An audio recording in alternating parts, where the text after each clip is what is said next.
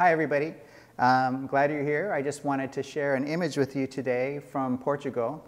This was originally shot on large format film, 4x5 film, and it's a scene from the Praça de Ribeira, a famous plaza in Porto.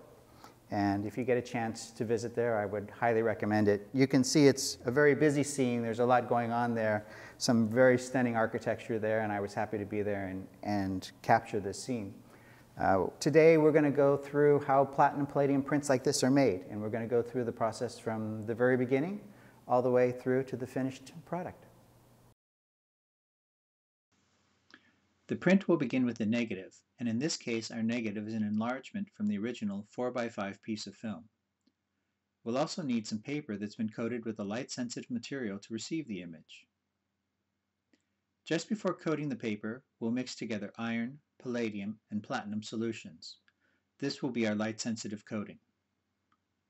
The chemicals are mixed together 1 drop at a time. The proportions must be precise and will affect the appearance of the image. The paper must also be of the highest quality to create a durable archival image. Here we are using a pure cotton paper produced by Hahnemühle in Germany. The goal is a smooth, even coating across the paper. Quick but careful work is needed before the solution is absorbed into the paper. Hand coating means that each finished print will be unique, a one-of-a-kind piece of art.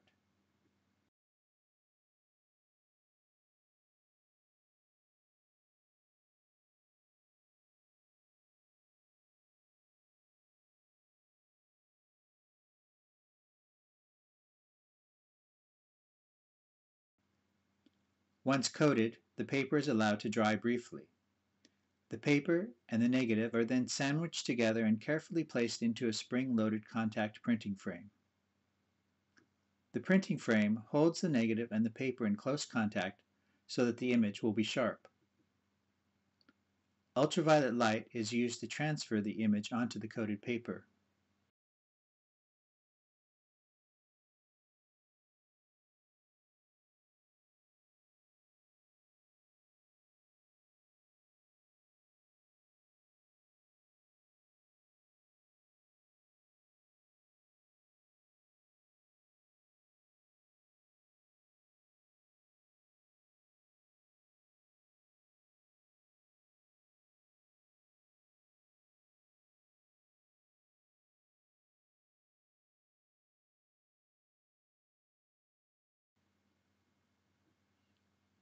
The exposed paper may show some traces of the latent image, but it won't be complete until the developer has been poured over it.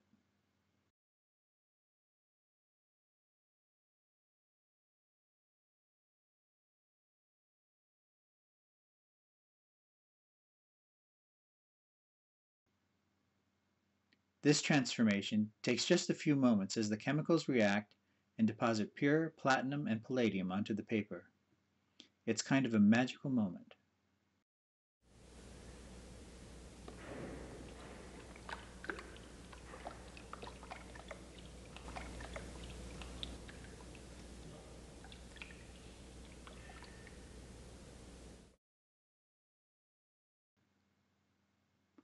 The print will be washed several times to remove trace chemicals and then dried.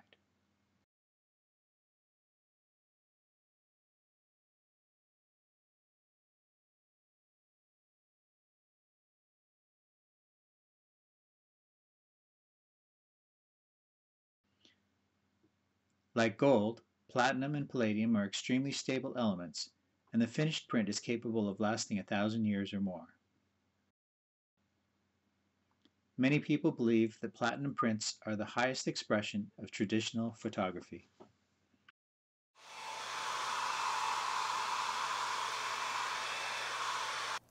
And here we are. This is the finished print, just fresh out of the wash bath. Still even just a little bit damp, but I think you can have a good look at what it's going to be when it's dried and framed. If you're interested in learning more about platinum printing or you want to see more of my work, please stop by the website, thecunninghampress.com, and also on Facebook at the Cunningham Press, not .com, but the Cunningham Press, and give us a like if you like. Thank you.